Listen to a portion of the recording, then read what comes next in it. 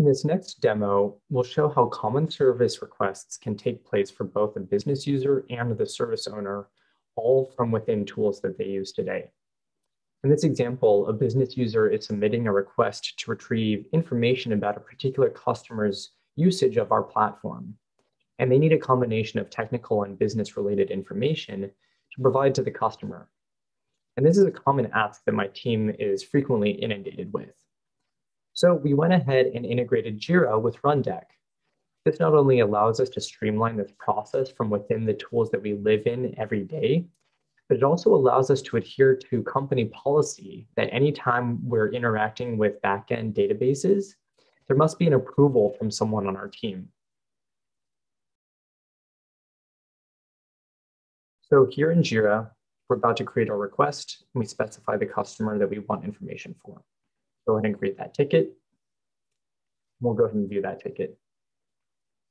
And so I'll go ahead and act as the approver and move this ticket from waiting for support to in progress.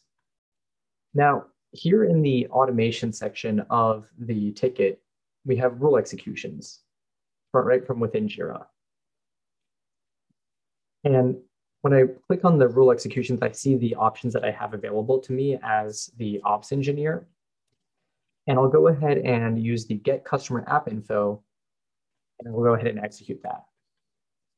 After a couple of seconds, we'll refresh this ticket and see that information was pulled from a few sources and then populated into the ticket comments. Now that information is populated, I can go ahead and resolve this ticket.